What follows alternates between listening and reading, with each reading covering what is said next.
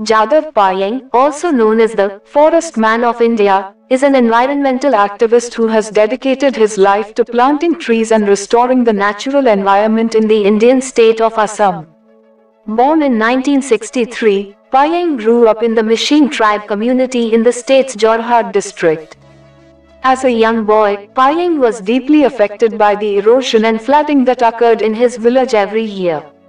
He noticed that the river banks were disappearing and that the area was losing its natural habitat. This prompted him to take action at the age of 16, when he started planting trees on a barren sandbar near his village.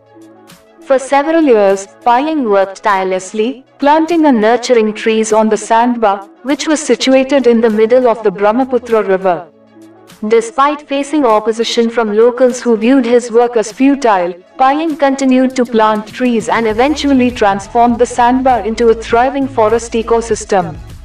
Over the course of several decades, Payeng planted and nurtured thousands of trees, including bamboo, teak, and other varieties.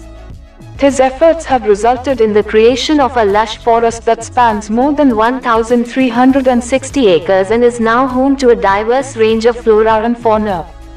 Payeng's work has attracted widespread recognition and accolades from around the world.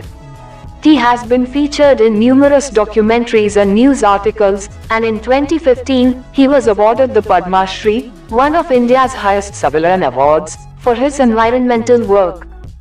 Today, Payeng continues to work on preserving and restoring the environment in Assam. He has also become a symbol of hope and inspiration for people around the world who are concerned about the impact of climate change and the need for environmental conservation.